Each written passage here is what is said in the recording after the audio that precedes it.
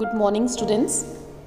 Welcome to your first virtual class of 2021-22. Children, today we are going to do chapter number 1, detective number 30 from your new learning to communicate, that is LR, literary reader.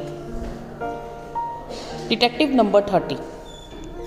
A detective is someone whose job is to discover what has happened in a crime or other situation and to find the people involved. Some detectives work in the police force and others work privately. In this chapter, there is a young detective who is the hero of this story, named John. John stood looking up and down the street. He was unhappy, and his friend Billy had gone to the dentist with his mother, and John could not think of anything interesting to do just by himself. So two characters are John and second is Billy. He pulled down the zipper fastener of his jacket. As he did so, his fingers touched a metal badge pinned inside the jacket, and his face brightened. On the badge was written Detective number 30. What was written on the badge? Detective number 30. I will play the detective, John said to himself. I will follow a thief. I can do that by myself. But who is there to follow? He, that is John, said to himself all these things. Just then, he noticed a car parking by the side of the road, and he saw a man getting out of the car. Now this was something. The man waited for a moment, then walked up the street towards a small shop. John followed him, and when the man entered the shop, John was closely behind him. The man went to the corner of the shop where the telephone was. John bought a milk chocolate from the shop. If the man noticed him at all, he saw only a boy eating chocolate, and he did not know that the same boy was following him down the street. So children, John was playing the detective. Next page, page number 8. The man went to his parked car, and he did something strange. He got in, started his engine, then pulled up the handbrake and got out, leaving his engine running. Looking about, he quickly walked up the path to Mr. Stone's big house and went around to the back of the house. John watched very carefully. He was afraid to follow the man, but he wanted to see. On the street there were some big empty boxes. John crept into one of them. Through the cracks, it was easy to see both the house and the car. He looked carefully at the license plate of the car. Suddenly, the front door of the house opened and a man came out. But it was not the same man who had gone in. That man had a smooth face with a big nose, and he wore a hat. Children, underline this line. The man coming out had grey whiskers and wore a grey cap and was carrying a suitcase. Read this paragraph again and again. It is not the same man, John said to himself. But just then the man passed close to his hiding place. John looked closely at him, and he was very surprised. The man ran to the parked car, jumped in, released the handbrake and drove off. John came out of his box and looked after the car, eyes and mouth wide open. Just then there came a call. Hi John, it was Billy. John ran towards him. Listen Billy, but Billy stopped here and said, say John, I had ice cream and then I went to see the film Tarzan. Underline the film Tarzan. What a beautiful film. That's the 4th time I have seen it. John wants to say something to Billy, but Billy was not listening. The boys became interested in the story of the film. and John forgot his own story. The next morning at breakfast, John was trying to think of some way to ask Daddy for some money. He wanted to see Tarzan. Daddy, who was reading the paper, that is page number 9, and the picture you can see, who was reading the paper as he ate his breakfast, looked across at Mother. Some people broke into Mr. Stone's house yesterday. The family were away. Lot of silver and jewelry were taken.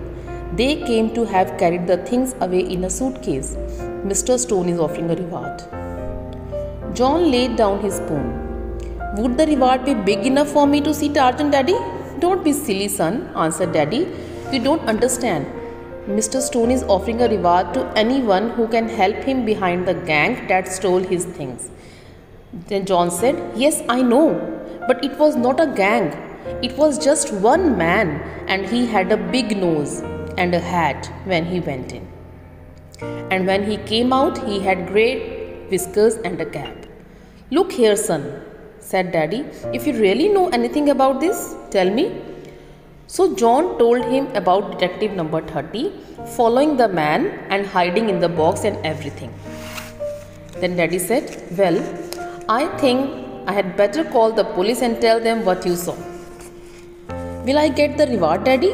Asked John, but his father was already on the telephone. In a very short time, a car stopped in front of the house and 2 big policemen came into the house. John felt a little afraid of them at first, but one of them smiled such a broad smile that John smiled back. So you are the young man who is going to help us catch the thief? Are you? Asked the policeman to John. Tell us everything you saw. So John told his story again. Now, you didn't notice what kind of car it was, did you? Then John said, Yes, it was a dark green color. It was very muddy. I also know the license number. John took out a piece of paper from his pocket. The number was written on it, B131466. This was the number. Underline this. It will be easy for us to pick up that car now, said the policeman. If we find it, we shall want you to come down to the station. The policeman hurried away, and John, seeing Billy across the street, called, Say, Billy, do you want to go down to the police station with me? I am going to get a reward big enough for us to go to the cinema and see Tarzan. In the afternoon, Daddy drove up and called for them. The boys were a little afraid when they entered the police station. An inspector was sitting behind a desk. There were half a dozen officers in uniform, and at one side stood a few other men. Which of one of you boys is detective? Asked the inspector. We both are, answered Billy. That is not real ones, of course, but play ones. John is number 30 and I am number 18. But it was John who followed the man yesterday. Then inspector said, Well, John, look at those men and see if the man you followed yesterday is there. John said, Yes, he is. It is that man with the big nose. So that's the man you followed, is it? But you said the man who came out of the house had grey whiskers and a grey cap. Then John said, Yes, he did. But they are the same man. Now, how are you going to prove it? This man says his car was stolen yesterday and he found it later. John grew suddenly shy. You tell them, Billy. Billy pulled his hand from his pocket and showed some small blue seals. Seals means a specially designed piece of paper with glue on one side. You see, it's this way. We try to see how many people we can follow. And the one who follows the most people wins. I have these blue seals and John has red ones. We try to stick one of those seals on the man we follow. That's what John did yesterday when he went close to the man in the shop. The officers roared with laughter. What happened then? Asked Inspector. John continued the story. I thought it was a different man too, coming out of the front door, but when he passed near me, I saw the red seal on his coat that I had stuck. It may still be there. The two boys ran over behind the big-nosed man. Yes, there it is, cried Billy, and the officers went up and looked too. The children seem to have caught you, said the inspector. Now tell us where the things are. Yes, they have caught me, said the big-nosed man. But you policemen would never have got me without the children. They have got brains. Daddy said, well, come on boys, let's go. Then John asked, "Do I get the reward, Daddy?" "You will surely get it," said a grey-haired gentleman. He took out $100 note and gave it to John. "Then I am proud of such fine young neighbors," he said, shaking hands with the boys. Written by Alan Spencer. That's all for today, children. Read this story from the book also and watch this video. Thank you. Have a nice day.